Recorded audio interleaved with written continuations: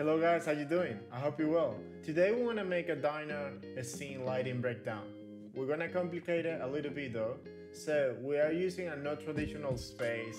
We're using a dining space in a corner, and the room is completely with white wall. So it's gonna be bouncing the lights everywhere. So we will have to dominate the light really well in order to achieve the results that we want.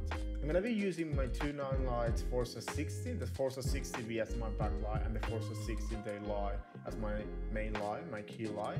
And I'm gonna be using the umbrella, the 100cm umbrella. So I'm using today the Blackmagic 6K Pro, and I'm using a 50mm lens in full frame here because it's a Super 35 because of 75.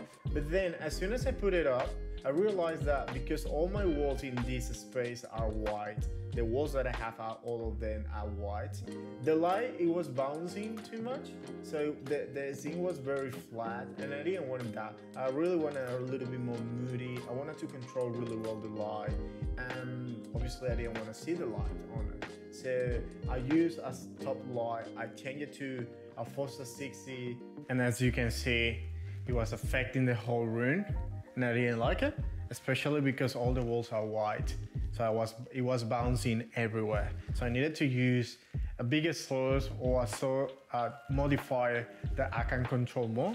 So that's what I brought my 60cm softbox, and I put a grid on it.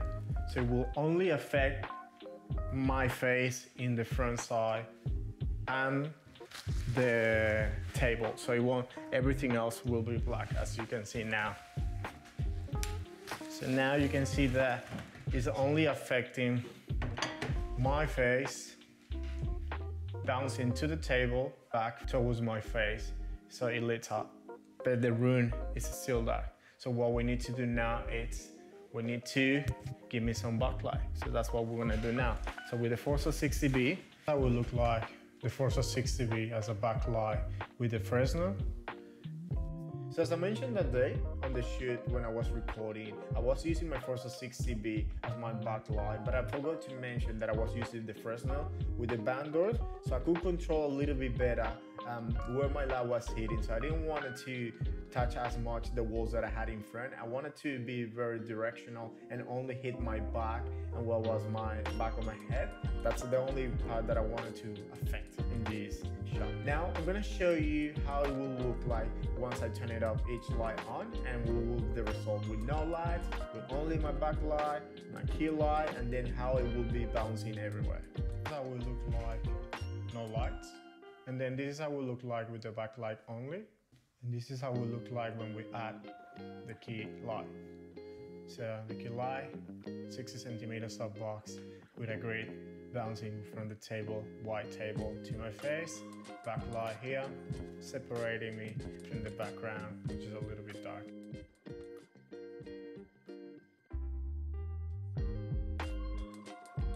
Then for my close-up, what did I do? So my key light and my backlight were about 40% and 60%.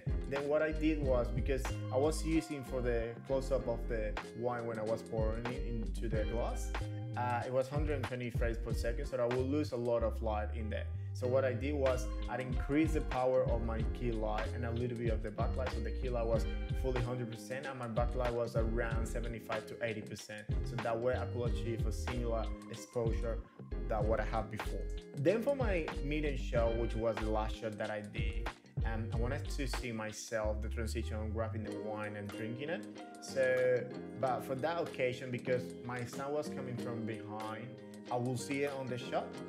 So then what I did was I turned my key light, I put it in front of me, sort of like 90 degrees, so the light will affect very similar to what I had before, and always keeping my shadow side close to the camera. So when, as you can see in my first shot, my right side, it was close to the camera, and then the close-up, you don't see my face, and then in my medium shot, which is the third last shot, my shadow was again on my right side, which was close to the camera. And for that, I dimmed down again the light to about 45% because it was very close to my face. So I wanted to be very soft and similar to what I had at the beginning. Would I add any other shots to keep more dynamic and the viewer attention? Yes, definitely I would. But considering that I was recording by myself, I wanted to keep it very simple, only 3 shots, and to show a wide angle, a medium shot, and a close-up as well. You know, keeping it very simple in that sense. The challenge that I wanted to put to myself on that day for this dinner table is, in the occasion that you are in an Airbnb and you need to record a dining clips for your commercial, and you don't have much space and you cannot move the dining tables and you have these white walls. This is one way to do it. Another way to do it, which is a better way, it's by covering the white walls if you don't want to be bouncing, if you don't want that light to bounce back to you, and just with a black blanket that will do a lot to it. It will be better. But because I didn't have that equipment at that time, I wanted to use what I had, and you know, and be a little bit creative with it. So yeah, these shots that I got, and now I'm gonna show you the 3 shots that I did that day for this dining scene.